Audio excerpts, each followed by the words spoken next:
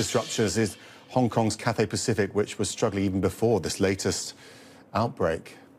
Yeah, and right now it is in a world of hurt. It was a brutal second half of last year for the airline. Earlier today, it posted a 28% plunge in profit compared to the previous year. This after months of those anti-government protests kept travelers away.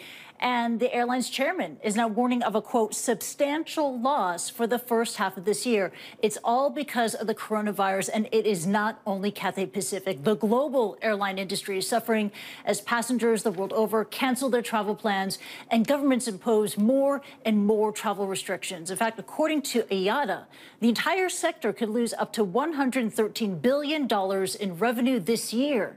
Now, we heard from the president of Korean Air. In a statement to CNN, he says this, quote, our industry faces significant challenges now, and we're trying to minimize sacrifices of our employees, unquote.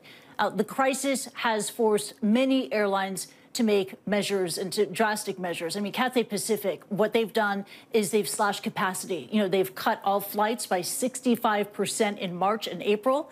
And also 2 weeks ago, Cathay said that 75% of its staff would take unpaid leave, affecting around 25,000 employees. We talked to a flight attendant who said that she is taking that offer of unpaid leave, and she's afraid that it could turn into actual job losses for her and her coworkers. But finally, Max, an update. We've learned today that a 22-year-old Cathay Pacific flight attendant has tested positive for the coronavirus. She worked on a weekend flight from Madrid to Hong Kong. It carried an infected passenger on board from Dongguan, China.